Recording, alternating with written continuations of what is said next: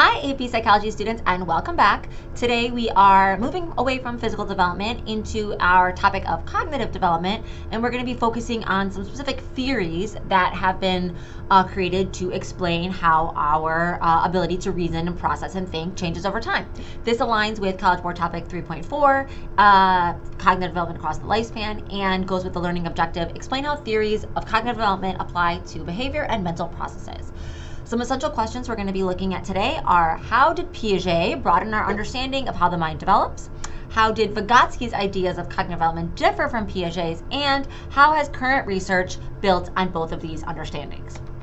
So, the first person we're going to talk about is Piaget, right? When we think about cognitive development, the question we're really asking is, how do humans' cognitive abilities, so reasoning, thinking, remembering, communicating, grow over time?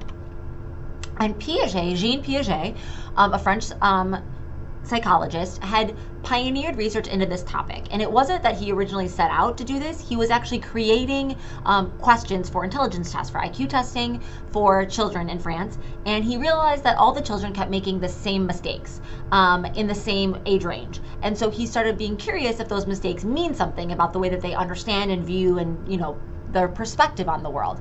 And so what he decided to do is focus on the similarities in the mistakes they were making and kind of test them to see if he could develop a theory. And through this testing, he developed a theory of stages. So there's four distinct stages that he thought that kids went through. And as you move from one stage to the next, there were major changes in the way that you kind of understood the world and the way that your reasoning and thinking ability grew.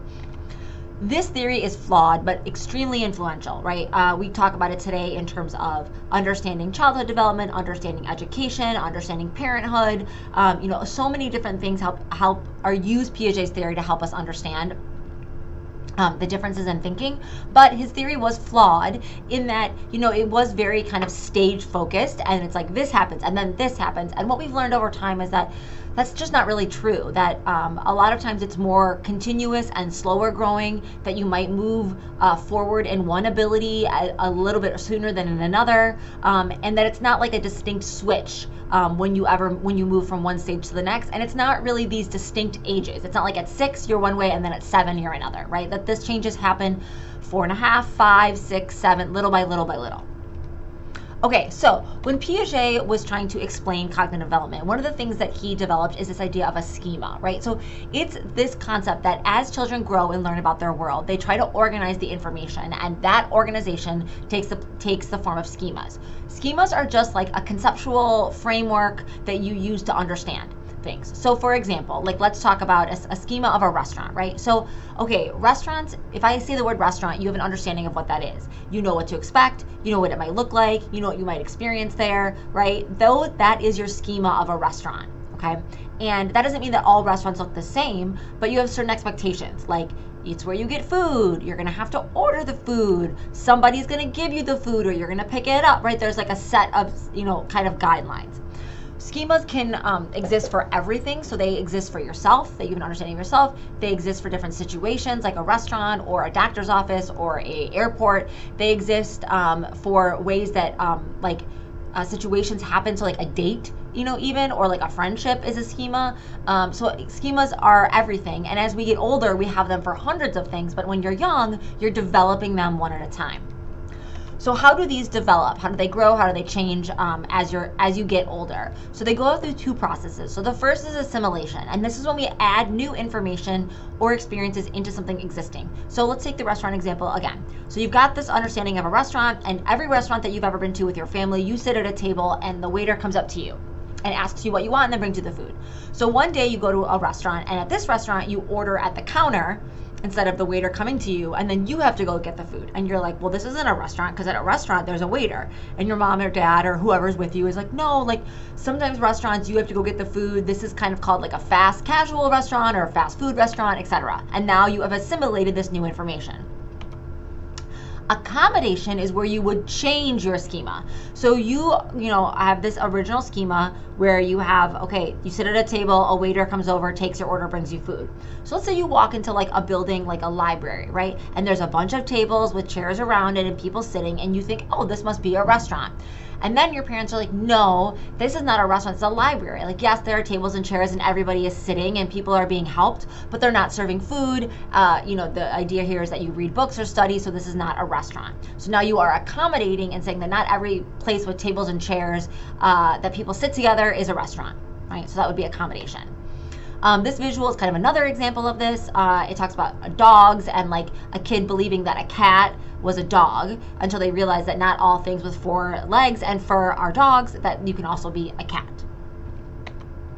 So his theory has 4 stages, like I mentioned before: sensory motor, pre-operational, concrete operational, and formal operational. So you'll see that 3 out of the 4 stages mention this idea of operational, and this is really just what he described as like mental operations, is kind of like the ability to solve, kind of think of answers in your mind, right? So to be able to take that concept, and you can either be pre-operational, so you can't do it quite yet, concrete operational, you need like physical things in front of you to be able to do the thinking, and then formal operational when you have that higher level thinking.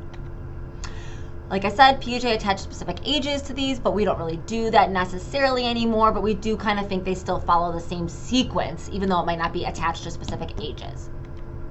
So the first stage is sensory motor stage, and it's exactly what it sounds like. In their understanding of the world as they grow, they're using their senses. Everything goes in their mouth, right? They want to touch everything, they want to grab everything, they put it in their mouth, they smell it, whatever.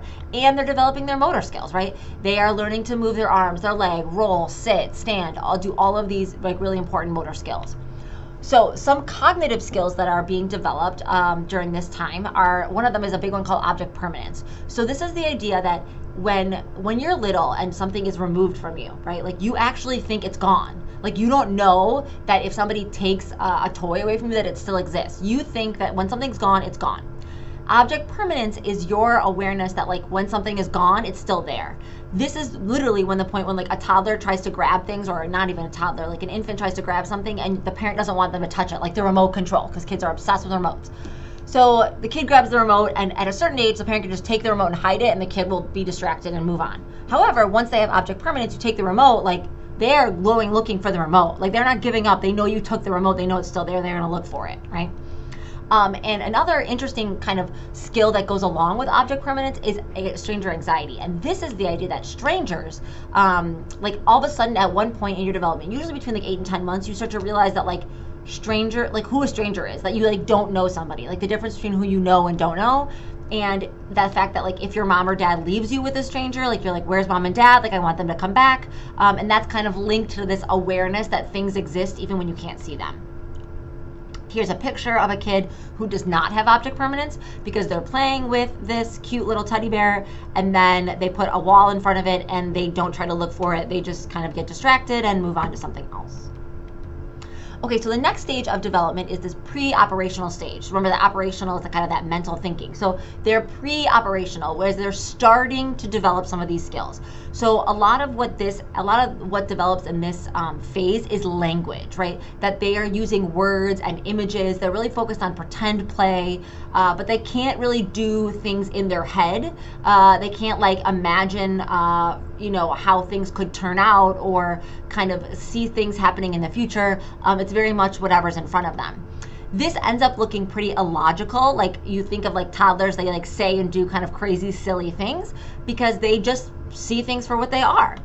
Toddlers are very well known for having animism. So this is the idea of like inanimate objects are alive or they have lifelike feelings, right? If they drop their teddy bear is sad because they dropped it, right?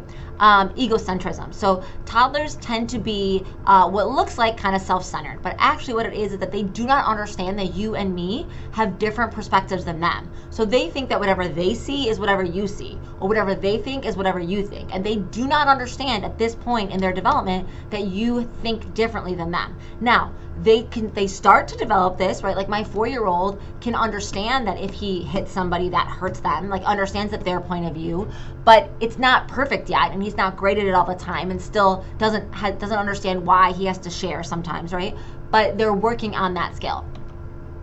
As they continue to grow, they will develop the ability to understand that people have different minds than them, and that's called the theory of the mind when it develops. Usually a little bit later, kind of fully around 7 or 8. As you can see here, this is just 2 examples of like kids doing that pretend play. So using a teddy bear to stand in for a baby, or using a like blanket to stand for a cape, right? Pretending that, you know, a heart maybe is a wand or some other tool. Pretend play is a big part of how they learn at this stage. Now, one of the things that Piaget really focused on in this stage is like the skills that toddlers lack. So 2 very specific skills that they lack are conservation and reversibility. So let's just talk about conservation for a second. So conservation is the fact that they don't understand that a physical property of an item, like the mass or the size, stays the same despite changes in the form. And the very famous example of this is a liquids experiment, where they have 2 cups that are filled the exact same, and then they take 1 cup and they pour it in a tall skinny one, and the kid says the tall skinny one has more, right? And that's what you see in this picture here, because they don't like, they're like, and you're like, why does it have more? And they're like, well, it's bigger, it has more. So they don't understand that like the amount actually stays the same. It's the container that changed. They also have a hard time considering relationships in both directions, remember, because they have a hard time with those mental operations. So they understand that they have a mom, or that somebody else is a mom, but the fact that their mom has a mom, or that their grandma or nana is also a mom, can be very difficult for them to understand, right? Okay, concrete operational stage. This is when they start to develop more ability to think about things logically, but the events have to be generally in front of them, right? So they're really capable of conservation and reversibility. They understand that like they are a son, right? But they have a brother, but their brother is also a brother, or they can start to do basic math, like 2 + 2 is 4, but 4 - 2 is 2, right? And they really understand that like just because you pour it in a skinny container, it's still the same amount of liquid. So they're starting those logical abilities, and they are developing that theory of mind, like I talked about, where they start to understand others' perspectives and like feel like a sense of like, I should share, I should whatever, because like this is how I would feel, this is how I make that kind of thing. The skill that they're still working on is that abstract reasoning. So really that moral reasoning of like what is right and wrong, fair and just, right? They're still kind of developing those skills, and that hypothetical thinking, if I do this, then do this, or what will happen in the future, kind of cause and effect, working on it, but not fully developed yet. They're really good at this stage of like playing games, because they're much better at like following rules and taking turns and understanding that like if the card tells them they have to go back 5, that like they need to do that thing. So they're better at this than a pre-operational child would be. The last stage is formal operational, and this stage is all about that abstract reasoning, right? And this is from ages 12 up. So it's not to say that at 12 you are as sophisticated of a thinker as you are at 20, but that this abstract reasoning starts to develop at this time. And the skills really that you're working on in this situation are just like, okay, continuing to developing higher order reasoning, right? That, algebra or physics or even like English, right? It continues to get harder and harder, more complexity, more things to think about, more variables to consider as you continue to grow, and you can consider more and more and more complex ideas. All right, so let's briefly talk about Vygotsky. So Vygotsky is another researcher. He's from Russia, not as popular in our culture, however, did have a lot of theories that are really used in education to understanding childhood development. So he really focused on the growth of cognition, or the mind, through a social cultural influence. So while Piaget might have said that little kids are little scientists, right, or young scientists, Vygotsky would have called them more like young apprentices, so that they need, it's more like they're not doing it on their own, they need someone to guide them like an apprentice would have. And key to this guiding is interactions with another human and scaffolds, so like steps along the way to help them get to where they need to be. A scaffold is just a support as a child develops their thinking abilities. If you think about a scaffold kind of like in a physical way, it's almost like when you're learning to ride a bike, training wheels are a scaffold. So you get to practice the skill with a little stability, and then you take the training wheels off and the scaffold is gone. The zone of proximal development was one of Vygotsky's main ideas, and this is the idea that as children grow and learn, they have what they can't do, they have what they can do, and then they have that zone of proximal development. And that zone of proximal development is right here, and it's what they can do with help. And this is really what he thought the sweet spot was for moving kids to new skills, is finding them what they can do with help, practicing with them as the interaction and with scaffolds and as the adult, and then helping them move towards independence. All right, make sure you stop here and answer these essential questions, or check your ability to understand these essential questions. That's all for now, AP Psychos, and remember, psychology is flippin' awesome.